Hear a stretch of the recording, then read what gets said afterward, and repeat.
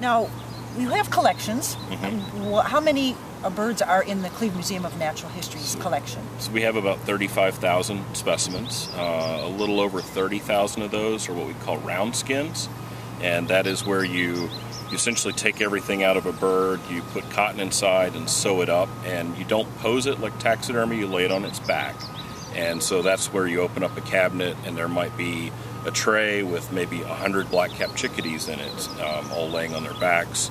They have tags attached to them which give the data, which is what makes them really important for us for research. So the vast majority of our collection is round skins, and then we have a few thousand complete skeletons, and we actually have a group of dermestid beetles that live in our basement that you've seen, that strip all the meat off of the skeletons, and we once they're clean we can save a complete skeleton for research. And we also have a few thousand eggs and nests. Wow. How about the birds that are mounted, posed as, with eyes and posed? Is that in the equation here? Technically it's not. Okay. So if you walk through our building, what you see for the public is taxidermy mounts. They usually don't have any data associated with them, and so we kind of help curate them, but it's really under the purview of our exhibits folks. Those are mounted for aesthetic and education reasons, and a researcher couldn't do a whole lot with them. We have a few kind of edge cases. We have a few birds that were collected in the 1920s, and they were posed in a lifelike way, but then they have a tag attached to them. And so they're actually really high value for research, but they still look great, so we can use them for exhibits too. And you get collections in from other organizations, like I think there's some colleges that may have donated things as well? Yeah, so our collections still grow, and some of that is through donations. Our most significant growth recently that way was the Kingman Museum in Michigan. They are a smaller museum and decided it doesn't make sense for them to have 1,000 research specimens. And so they donated their whole collection to us. Nice, real nice. And occasionally, somebody is cleaning out the attic of their parents or grandparents, and they suddenly find 10 grouse or something up there that have been mounted. And if they have data, that's actually something we do occasionally take on. A lot of times they're just dusty and don't have much data, so they're not for us. Right. So, we get people curious about, well, why did they have to kill these birds? Why are there so many of a particular, like chickadees in a drawer? Why can't they take photographs? So what's the purpose of these collections, and how are they used here and maybe by somebody else? Yeah, so we're here to document diversity. We document today's diversity, and we also document the history of diversity. So we have house sparrows in our collection, and people don't get very excited when they see house sparrows, but we have house sparrows from the last few years. We have house sparrows from the early 1900s, and if you lay them in a tray side by side, you obviously can see the 100-year-old ones because they were keeping warm by getting up against buildings in Cleveland, and the soot from the buildings just covered them in sort of this dusky layer of junk. And so that tells you a little bit about changing air conditions and climate conditions. We have been talking with a student who's wanting to come by and take almost like a piece of Scotch tape and stick it to some of the feathers, peel off that particulate matter, and then they can actually put it under a microscope and quantify the kinds of gunk that was getting on the house sparrows. Wow. And into people too, so you could kind of correlate to what people were breathing in. Yeah, so the birds were putting their heads right in the middle of it, but people were working right downtown too.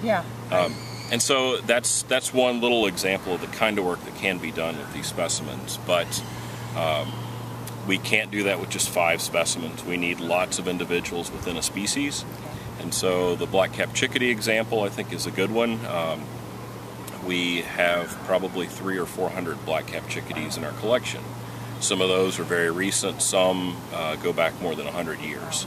And so we can use them to look at change through time in that species. We also use it to look at changes from place to place. So we have them not just from the Cleveland area, but from Michigan, from Minnesota, from Colorado, from North Carolina.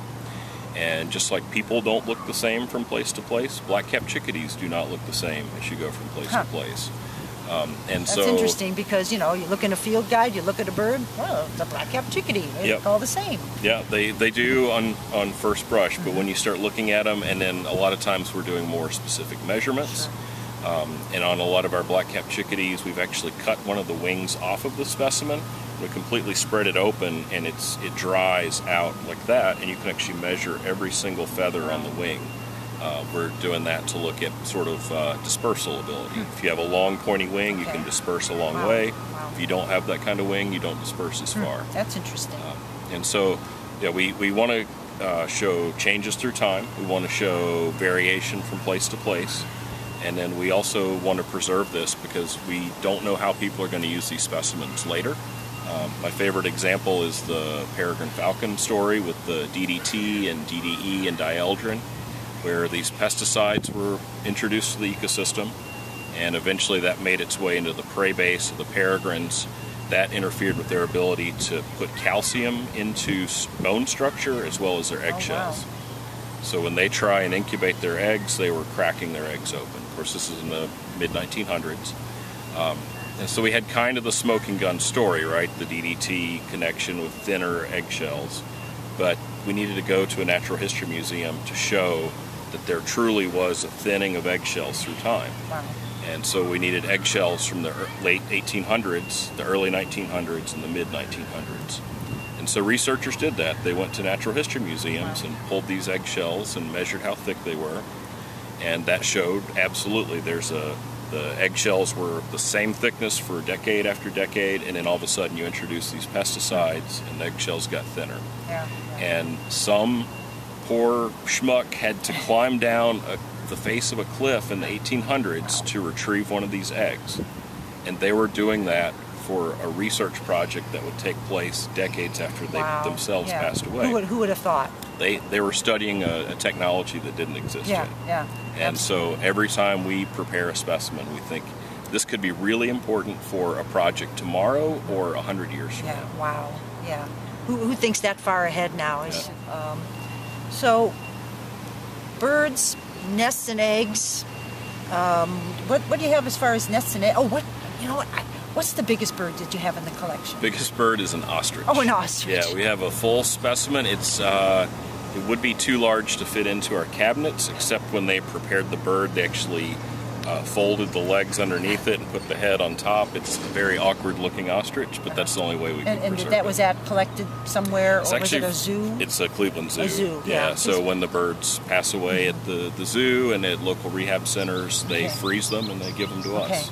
So we can still make research specimens from them. That's good. Yeah, as long as there's data. Yes, exactly. As long as there's data. And they're very good about that. Good. We've had lots of conversations to How about the tiniest? What's the smallest? We have a lot of hummingbirds. We have hummingbirds from all over the Americas. We do not have the Cuban bee hummingbird. We have a few that are closely related to it, though, and they're just ridiculously tiny. I actually was storing one of them in the cabinet with the ostrich, just so when I showed people through the collection, I could pull out the little hummingbird right next to the ostrich. That's fantastic. You have that huge diversity of huge things like ostrich through the littlest things like the hummingbirds and some of the kinglets and warblers. And fantastic.